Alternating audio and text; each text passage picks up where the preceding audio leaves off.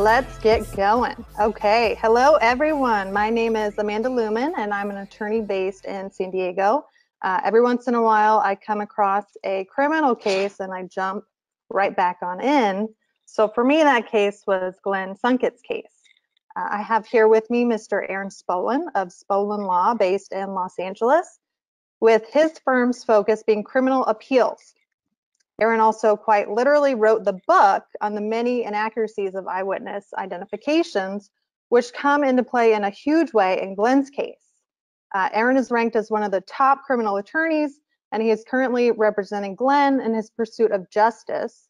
And I have no doubt that Glenn's case will result in another win for Spolin Law. So Aaron, thank you for joining. Thank you. Thank you for that kind introduction. I appreciate it. Of course. So we have a lot to unpack today. I just wanted to jump right on in. If you could give us a very brief introduction to the facts of this case that the state has charged Glenn with being connected to. Absolutely. So he's charged with the kidnapping robbery case, really a robbery case, and they've added on a kidnapping. And here's the big picture 10,000 feet view, which is he's innocent. He did not do this. He was not there. He was not involved. And what this revolves around is a mistaken eyewitness misidentification. That's kind of what this case is all about. And one of the interesting things about witness misidentification, and Ms. Lumen did mention that I wrote a book about witness misidentification in criminal cases, is that cross-racial misidentifications are the most common, people identifying folks of another race. And that's for a number of psychological reasons, but that's what was the case here. It was a cross-racial misidentification, and that's why we're here, and that's why Glenn is in prison. And so the more people pay attention to this case and look at this case and try to learn about it, the more they see he shouldn't be there. This was an injustice, and what can we do? What can everyone do to try to fight that? That's kind of the main question. Absolutely. So Glenn is erroneously convicted for the home invasion. He's convicted of charges related to that home invasion, and he's sentenced to 63 years. That is a lot. And I'm sure you get many, many potential clients claiming innocence. So what made you look at Glenn's case and believe that Glenn was actually innocent? Well, so many people claim innocence, of course, and so it's important to look at the facts and see what the facts are and what the facts support. But in Glenn's case, you look at the evidence, and basically there's no evidence except for the misidentification, really the one witness identification. But it's not even a misidentification. I mean, it's a situation where there was a lot of ambiguity. And the detective in the case sent an email with a picture of Glenn before the trial. It was really the trial identification that was the only one that had any appearance of strength, as opposed to any earlier identifications. And that was after the email was sent. And this was a case where the officer, the detective, sent a photo of Glenn. I mean, how are you not going to identify him if you see the photo? A single photo, correct? What do you say? A single photo of only Glenn, correct? Yes, exactly. Yeah. So, after an ambiguous, hesitant, and tentative identification earlier, and then the email was sent and basically communicating this is the guy, and then there's the trial identification that results in the conviction. So to put it simply, how is this different from all the other clients who say they're innocent? One way it's different is he's straight up innocent, and that's what the facts show. Not saying the other clients are not innocent, but some are, some aren't. He is innocent. So, and the facts show it. Right. I believe there's a distinction between not guilty and innocent. Not guilty meaning the prosecutor can't prove it, as opposed to factually, legally innocent, as we have with Glenn. So it's an important distinction that oh boy, gotta pop up here. That's important in Glenn's case, and much of which you've outlined in your petition for writ of habeas corpus, trying to get Glenn out of prison. I've gone through that petition, and wow, embarrassing for the legal community for sure. But it's not much of a justice system when you look at the petition that you've prepared. It seems like there's really 4 core issues with Glenn's case. So we have the eyewitness identification errors. We have the highly suggestive identification procedures along with that. We have a plethora of issues and revolving around ineffective assistance of counsel, We have a lack of evidence to support the kidnapping charges and conviction. And then we have the unjustified 63-year sentence. So you kind of dabbled on the out-of-court identification. Do you believe that this aspect, the cross-racial identification, do you believe that was the prosecutor's main source of how they received that successful conviction? For sure. Absolutely. That looked like Absolutely. the key that unlocked That is it. it. Yeah, absolutely. Okay. So it was the middle of the trial, and I remember that the evidence had been disclosed to the defense attorney months and months and months in advance that a cross-racial identification have occurred. What would cause an attorney to delay to the middle of trial to wait to identify this issue? There are a number of possible reasons. I can't read the lawyer's mind, so I don't know. There are reasons that are kind of good reasons and bad reasons. I would say a bad reason is laziness. I'm not saying the lawyer was lazy because I don't know what the reason was. Mhm. That's a possible reason. Another reason could be belief that the client is guilty. So why waste your time? That's another possible reason. Another possible reason is not knowing how effective that would be. Another reason could have been tactical. If this were the only thing the lawyer did wrong, you might think, oh, maybe it's a strategic choice to wait until the middle and then get a big delay. But that with this particular case, I don't think that was the reason. It doesn't make any sense because of all the other mistakes. But I guess probably the main thing that I would guess as the reason is just not sufficient knowledge of the power of expert witnesses on a topic like this. Are you aware if the issue came up and the defense attorney decided to proceed with that route once the witness, the white witness, testified that she believed it was Glenn because Glenn had, and this is another quote, standard Negroid features, whatever that may mean? Was that when there was an issue regarding the expert, or are you not aware? Well, I mean, that is obviously time. The lawyer should have raised it well before that. It's not like that is the time when it should have been raised. Any cross-racial identification, an expert would be appropriate. But a statement like that shows that it isn't even like a normal cross-racial identification. It's someone basically saying, oh, it's a black person that did it. He's black. Mhm. That's what that statement means. Now, I don't know if that person's racist or not, and that's not really relevant. What's relevant is that race was used as a proxy for guilt in this case, because is an admission that the black features are why that happened. So yeah, that is sad and heart wrenching to hear that type of language and to see the type of language in the record. Absolutely. I mean, so you can look at the culmination of all of the actions that the attorney did or did not take, not necessarily one specific action. One Hmm. of the ones that stuck out to me personally was that there was independent evidence of third-party guilt, which the attorney did not investigate. I mean, there was a recording, that was provided to the prosecutor. It could have been used in court. There was a letter written admitting guilt in a coded way, but that could have been admitted. None of that was admitted as well, which seems like a huge red flag, is that in and of itself shows that Glenn was innocent. Well, yes. I mean, anything that shows he's innocent is something that should have been brought up by the lawyer. I think many of the things that were not done were enough by themselves to show ineffective assistance of counsel. Um, there are cases of ineffective assistance of counsel where lawyers have slept through significant portions of death penalty murder cases. Lawyers have been Oh, drunk throughout, cases, like smell of alcohol on their breath. There are just crazy horror stories of things that have happened.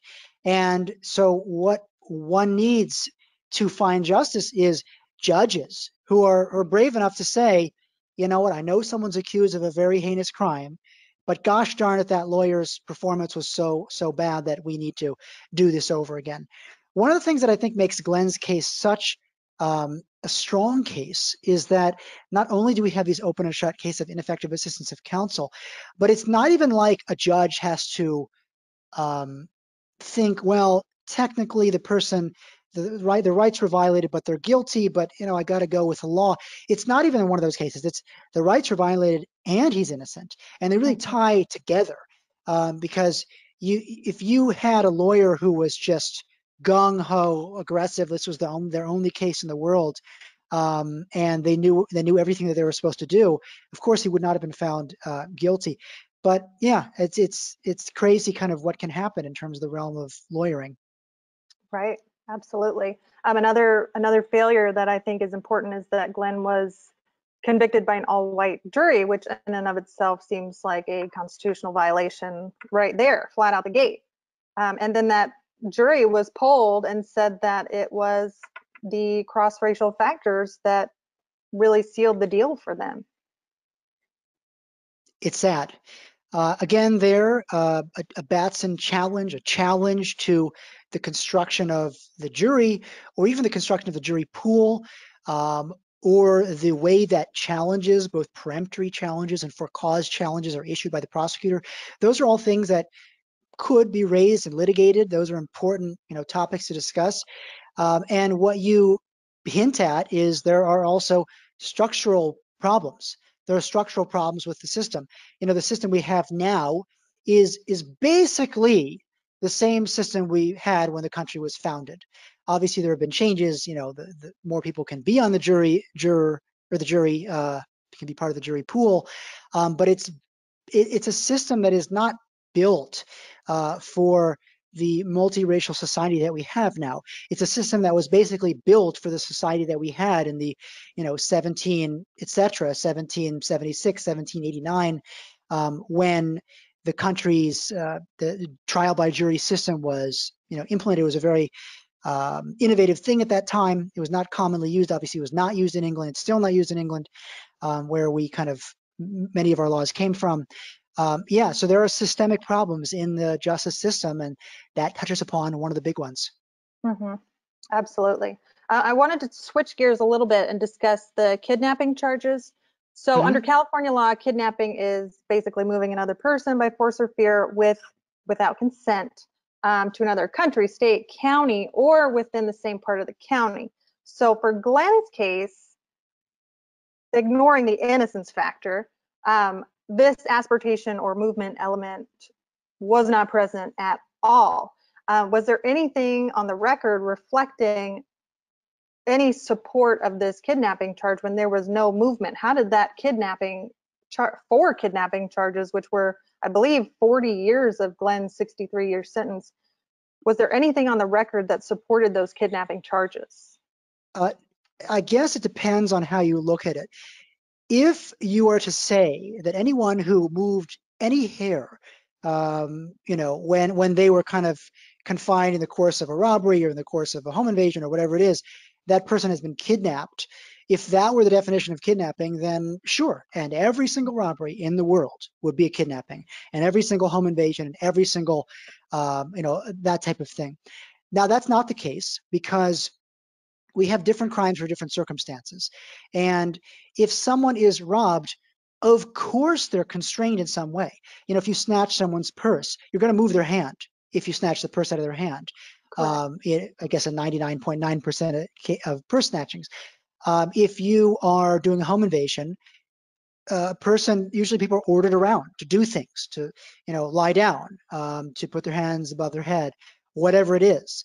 And so those are things that cannot and should not give rise to a separate charge of kidnapping, because it's not a separate crime. It's basically, this was the robbery. And so one of the most important points about this case is that,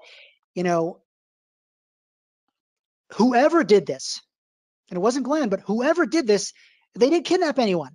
And it's kind of awkward to phrase this, because, it's hard to say, well, even if Glenn did it, he couldn't have kidnapped him, because I don't like phrasing it like that, because, even though that's how you're supposed to phrase it for the courts, it's a better way to phrase it is whoever did this didn't kidnap anybody, because of that. And because it was just a run of the, typical robbery, typical home invasion type situation, where there's going to be a little bit of ordering, and someone's going to move a muscle. But it's not a kidnapping. Putting someone in the trunk of your car and then driving. We all know what a kidnapping is. You know what it is from just being alive in the world, and us being adults. And And it's basically when you forcibly move somebody, and the moving is an important part of what you're doing, and it's not part of some other crime, except perhaps something happening at the end. You can kidnap someone and then something else happens. So essentially, there wasn't a kidnapping. Whoever did this did not kidnap anybody. Um, and certainly whoever did exactly what the prosecutor thinks that Glenn did didn't commit a kidnapping. So that's kind of one of the main problems. Now, prosecutors routinely will overcharge people. Overcharging is when the prosecutor charges someone with more than even what the evidence would support. And this is a case of overcharging. The defense of that, or I guess the way to stop that from happening, is a strong defense attorney and a strong and principled judge who would not allow that. The jury a little bit, but jurors are not going to really understand the distinction there, and how, you can't have a crime inside another crime and they get separate punishments for that. So it's really the judge and the lawyer, and that just didn't happen here. Glenn did say that by way of jury instructions, the judge informed the jury that the kidnapping required intent, and that had to be the primary intent of the intruders. But, I guess that just went right over their head. That's a lot to expect of a jury who has no legal background at all. If I had no legal background, I probably would not know the difference either. Yeah, and that's one of the interesting things there, is that the job of the judge is to only give jury instructions that are appropriate. That was not an appropriate jury instruction because there was no evidence to support that. And the judge's job is to weed out that. Prosecutors ask for all sorts of jury instructions. The defense lawyers ask for different sets of jury instructions. The judge needs to be the shot caller to say what is appropriate. That wasn't appropriate because it wasn't supported by the evidence. And you can then see the result. You can see what the danger is of inappropriate jury instructions. The jury just saying, oh, someone moved a muscle, so it's kidnapping. And then he gets all this extra time. Right. I mean, this case, whoever did this should have been capped at 19 years, according to your petition. I don't see how it could have been any more than 19 years, especially 63. And I mean, if you're looking at crimes today, I have seen people get far, far less for much more heinous crimes. So this is really a sentencing issue. And I know that there's a lot of talk about sentencing reform, especially in California, because sentencing in California is so confusing and convoluted and overly aggressive that it's very hard to even figure out a sentence when you're looking at sentencing law. So hopefully we can get some sentencing reform going, and that will help future cases. That doesn't help Glenn right now, but hopefully Glenn is going to be out pretty soon with your help. Well, I hope so. Yeah, and he deserves it. And, one of the things you mentioned about new laws, yes, there are many new laws passing all the time. The California legislature has gone on a flurry of new law passages, and some of them are retroactive, which means they apply to the past, as I'm sure you know. So if a new law were to come out on any number of topics that are relevant here, including double sentencing for one crime, one would hope that they be retroactive. And so that's something that people can look out for. That's one of the ways people can help. There are many ways people can help. One way is to sign a petition supporting Glenn. Obviously, there's a petition on change.org. If you Google Glenn Sunkett, you'll be able to see it. Another way they can support him is by writing a letter of support for him and sending it to him. I guess they could send it to you, or they could send it to me to put together to kind of have an advocacy packet. That's a very important thing that anybody, you don't need to know him, you just need to know about his case, write a letter about him. Because if a new law could be passed that affects him, that's retroactive, that would be huge. Even if, he's still an innocent person who's in prison, but at least for the crime that someone did, and not for an impossible crime or something that no one did. Right. So I won't take up any more of your time. Is there anything else that you wanted to add that maybe I missed or you think is important to Glenn's case? Yes, there's one other thing. Anyone who's watching this right now, I don't know in what medium this is going to play, but anyone who's watching this, I hope this has been interesting, but you can actually do something to help him. And, you can make your day a very meaningful day if you reach out to him. He has a website. If you write a letter for him about your opinion does matter. If we're going to get a new law passed in the future and we can get a letter from you, whoever you are listening to this, about how you support Glenn in his case, that can show an assemblyman, a state senator, the governor, Governor Gavin Newsom, that there's just one more voter who cares about this. And so, to help move the needle on this. So that's kind of the one thing I would add. This is not just a sob story. This is something where it's in the middle of the story. We're in the middle of the story right now, and anyone can help him, and I hope people do. Mm-hmm. Well, if you'd like more information, as Aaron mentioned, you can just simply Google Glenn Sunkett. He's everywhere. He's got a website. He's got a change.org petition, and we encourage you to sign his petition and review the aspects of this case. It's really interesting. I really appreciate your time, Aaron, explaining everything, and thank you everyone for watching. Thank you, Amanda. Good to speak with you. Take care. Thanks, you too.